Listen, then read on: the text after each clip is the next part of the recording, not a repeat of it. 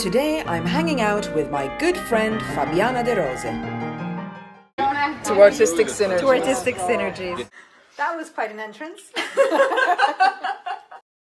She's beautiful, talented and extremely dedicated, with years in the business of acting, producing and organising festivals.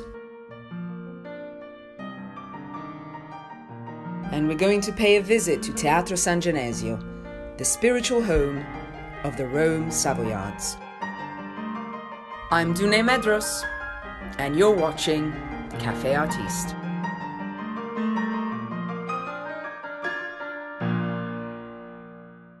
You're gonna have to cut that out.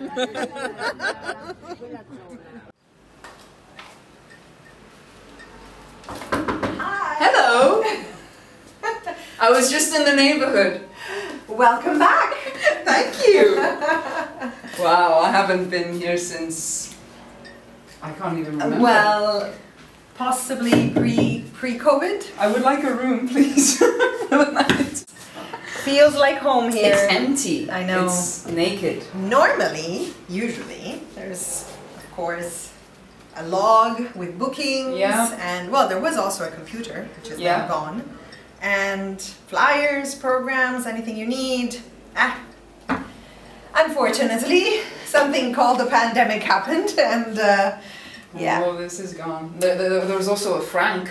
There was, well, for sure, and many other good friends who always helped out at the ticket desk, welcoming the audience and welcoming the cast. I like the horror movie effect. I know. It needs a bit of plan this.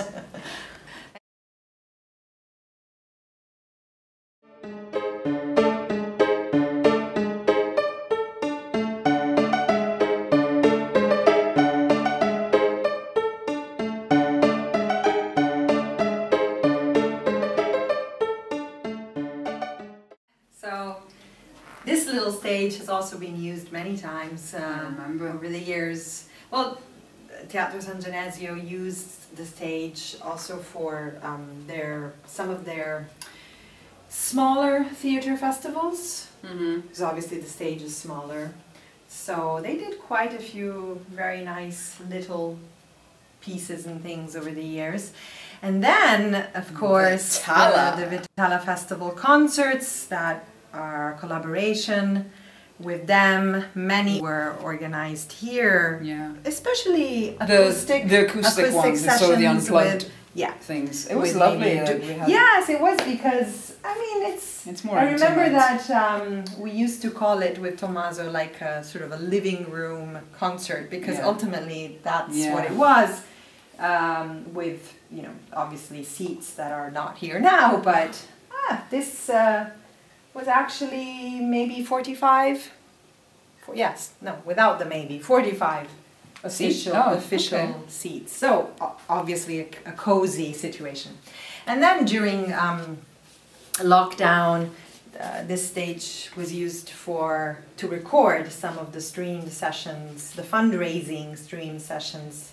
That were filmed and streamed.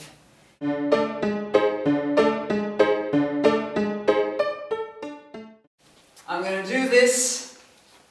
I'm gonna do this. This is the first time I set foot on a stage since the pandemic. Really? I didn't realize that you hadn't actually been on a stage since. Not on a stage. I was on a set.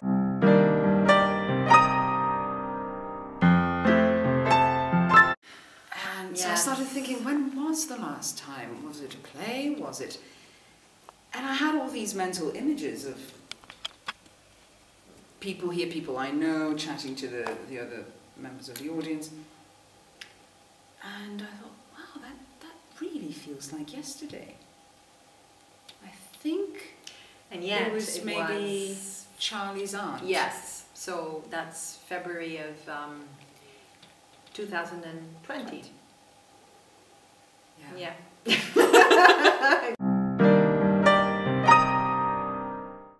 In fact, we were actually lucky that we managed to do the show before the lockdown started, because the lockdown officially started on 9th of March, I think. Anyways, yeah, soon afterwards. So yeah. Yeah. While we were in the foyer before, it kind of felt like we're visiting this venue that's been closed for 70 years. There was this apocalyptic vibe about it with the flickering light. Oh yeah, this is where we used to do. It's like visiting the Titanic. No, I mean, luckily we've actually been coming here, and you know, whenever it was allowed. But as we said, for rehearsals.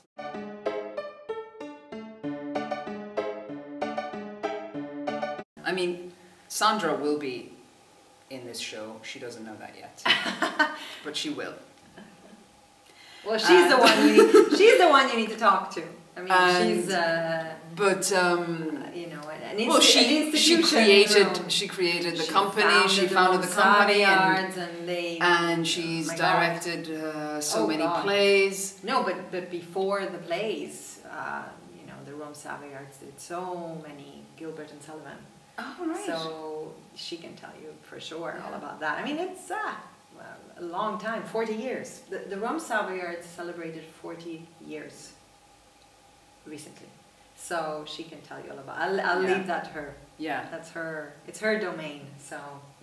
But, I mean, obviously. But how many have you produced and acted in? We like, when did you come in? At what point? What year? The first show that we worked on together in this kind of collaboration was in 2004, so it's been a while.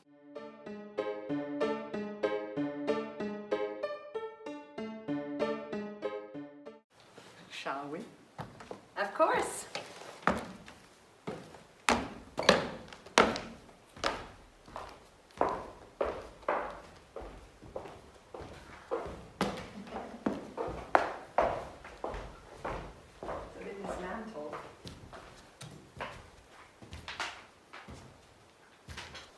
Some of them are closed right now. There's, I think, well, no, I know that they're used as Who storage. did this?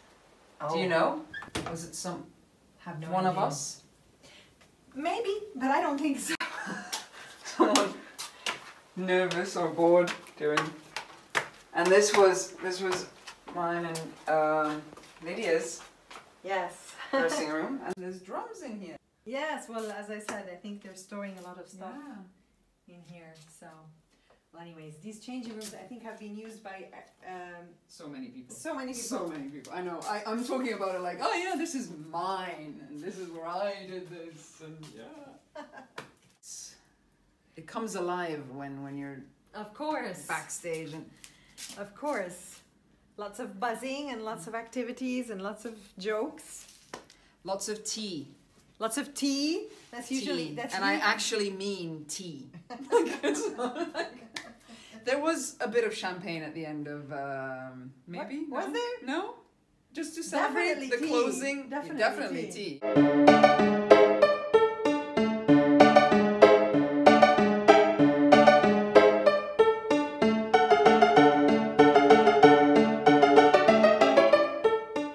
Team at San Genesio, as we've said many times, they're all wonderful people, wonderful to work with. If I think back to the first time that Sandra and I actually came here, when we were, you know, looking for theaters to perform in, which, as I said, was quite a long time ago.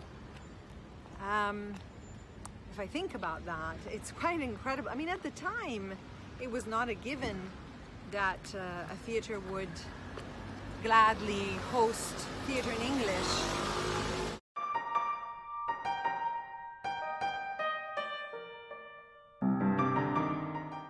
The restaurant we are going to now is Ulisse. Yes. And of course Ulisse has been the venue of many cast dinners. Absolutely. Over the year. And it's a family place, like it's for it's families, because really this is a neighborhood that's quite residential, even though it's very central. Yes. Oh, are you hungry? Do you know what you're having? Not really, so I have to think about it. It's full. Ulisse I wonder if they'll Ulisse is always full. accept us. It's incredible. It's incredible. This place I know. is always full. When we came back from the airport, we drove past here, and Ulisse was full. It was Sunday evening. Good for them, I guess, after all the closures. But this is, everyone who lives around here, this is just where they go. Yes. Well, one of the places for sure. It's a landmark for the neighborhood.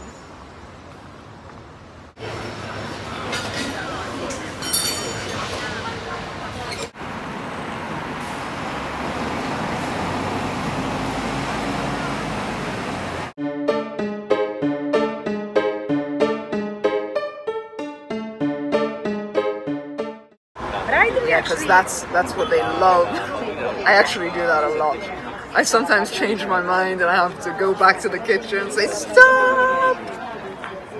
I changed my mind. But they don't have polpo and patate written here. That's why I mean, now that he mentioned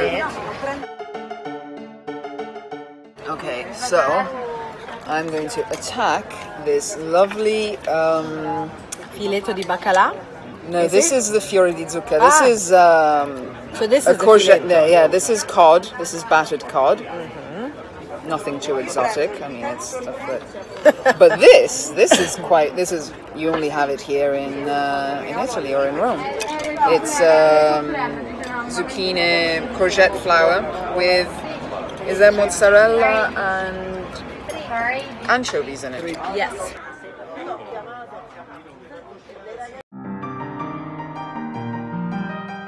Sorry, I didn't realize. I was a little bit. We can eat and just nonchalantly. This is very, very nice. This is just nice. Also, rather summery. I attended the Central School of Speech and Drama, which was very nice. Did you? This was a long time ago, of course. And at the time, I was also working in a shop in Covent Garden, so it was really great. It was fun. Would you like some? One rigatone. No, have two. No, one. No, honestly, Just have one. but have some guanciale as well. But you're not having any of the polpo. That's okay. There you go. I know. I don't know what you heard. I know some people say that I don't share food, but I do. Who says that? But John always, he always wants to have half and half. So we always have to order something different. It can't be a quarter. So I can't order the same thing ever. And we have to share. But I just want my thing. But I'm happy for other people to taste it. It's just, there's a limit. Then you have to pay a tax. Talking about how many events have taken place in San Genesio over the years and made it easier for people to meet, you know, and maybe artistic collaborations stemmed from that. I have definitely seen that happen a few times. I mean, not only through the plays, I've seen it with also the art exhibitions. Frank did an exhibition, for example. That's true. But several artists that I have seen, walk through those doors and discover that there was a foyer area where you could you could display your work as an artist. Definitely a lot of mingling, and again, when we were saying how open-minded they are, and they were and they are towards projects, I think definitely also with the music. I mean, we were mentioning how many concerts Eddie Zangeni and Emanuela Di Pietro did with their band, and but not only them. And I remember many years back with Mickey Martin. He was a friend and a great artist himself, actor, musician.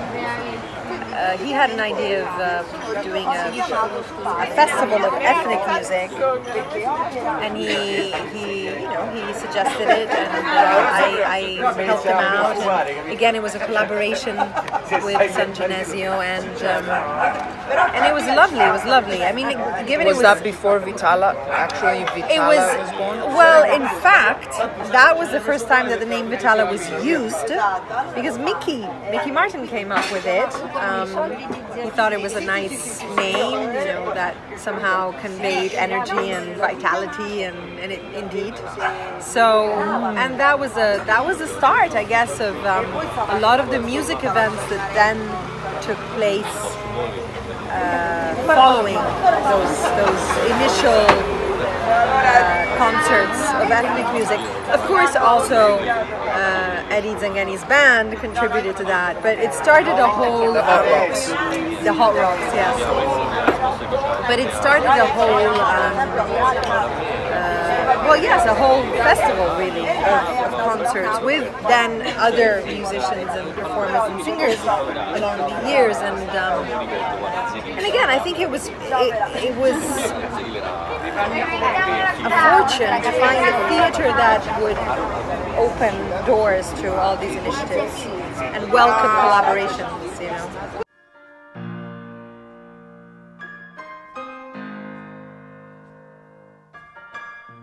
It's so nice to create, I think, synergies. And this happens when you have a place that will welcome ideas, welcome projects, and where people can meet and exchange ideas in a very relaxed way. And for sure, I think this is what has happened over the past 15 years for so many artists. Well, cheers to that. Since we're talking about this, we're talking about artistic synergies.